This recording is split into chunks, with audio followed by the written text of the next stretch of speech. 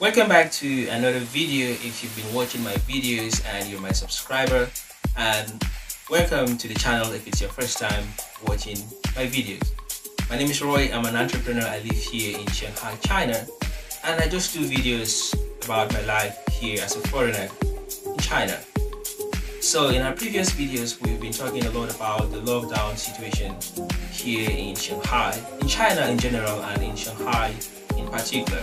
And today is another update video about the lockdown situation in Shanghai. I didn't do a video in the past, I think 3 days, because as you know, the policies change every now and then.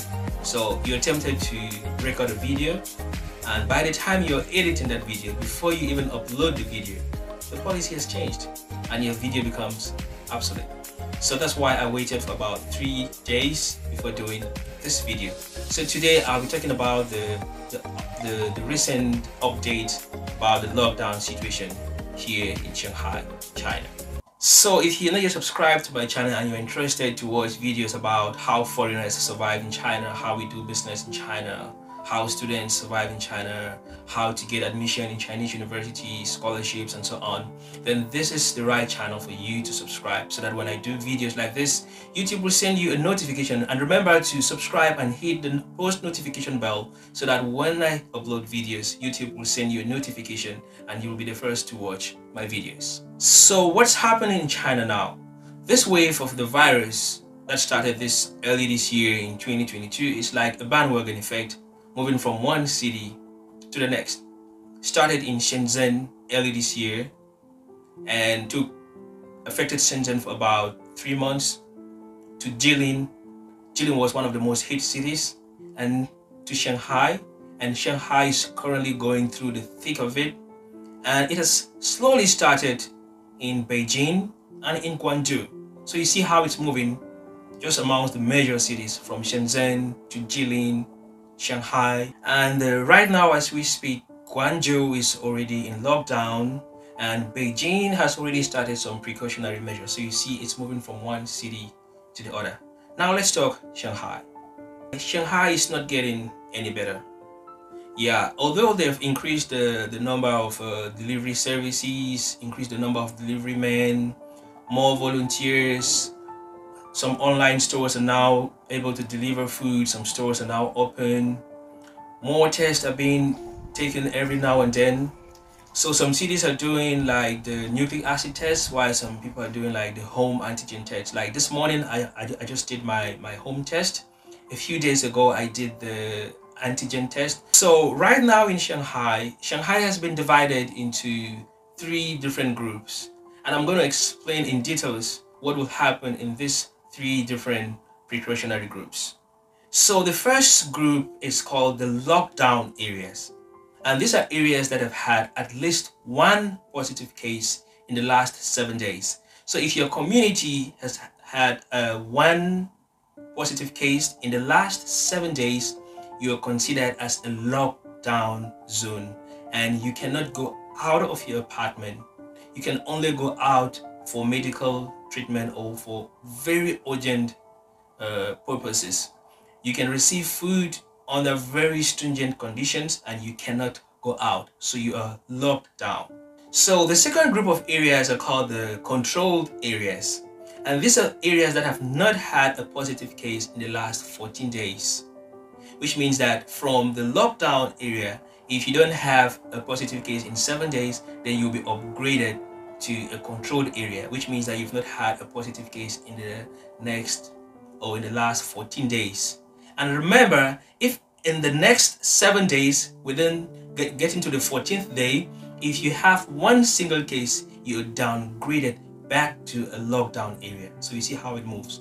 From a controlled area, you go to from a lockdown area to a controlled area. So if no positive case in another 14 days, you're now upgraded from a controlled area to a precautionary area. Now, precautionary areas, you're free to move out of your apartment, move out of your building, move out of your community, but you remain within your district. You cannot move from your district to another district, which means you cannot move from a precautionary area, even if you're free, to a controlled area or to a lockdown area. You remain within your district. And if within those 14 days, if you have one single positive case, your area is downgraded again to a controlled area and can also be downgraded to a lockdown area. So you see, it's dynamic, but I mean, how long are we going to continue to stay like this? Which means that one single case can just lead your area from a controlled area or from a precautionary area to a lockdown area. So that's the situation in Shanghai. Right now, where I live in Shanghai, my area is still in a lockdown area, which means that we've had a positive case in the last 7 days. And we're waiting to see what happens in the next 7 days. If after 7 days we have no positive case, then my area will be upgraded to a controlled area. And if after another 7 days there are no cases, then we will be free to move out of our community and just maybe walk around, but no gatherings, no parties, no occasions. But the funny thing is that a lot of stores, a lot of supermarkets and banks and social amenities are still closed, which means that you're just free to like go out, walk your dog, have a stroll around, maybe have some exercise and come back to your community. The town is still like literally dead.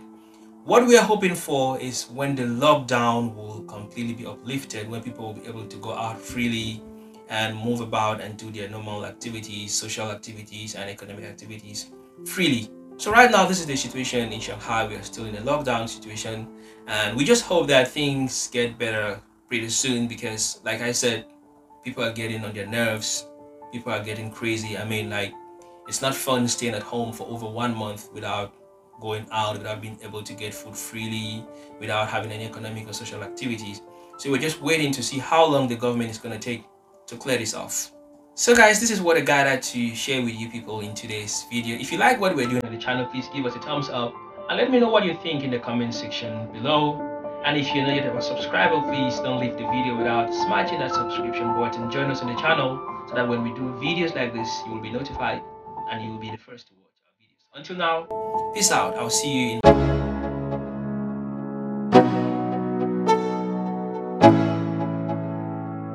Let's go. Yo, I'm like an addict, do I gotta have it. I ain't even playing, got a really bad habit. If it moves, gotta grab it, fuse like a magnet. Lose, won't have it till I'm doomed in a casket. I ain't playing, got a weird mind. If you work 8 hours, I'ma work 9. If the shit tastes sour, you should taste mine. I'ma stay in power for a long time. Get up, nah, I ain't a quitter. Toss me the ball, I'm a really big hitter. Big picture, I'm a straight killer. Rising the song to the highest bidder. Got juice, got gas, I'ma move fast. New shoes, new tracks, like who's that? I'm new, come back, better than last. Yeah, it's a new me, never gonna look back.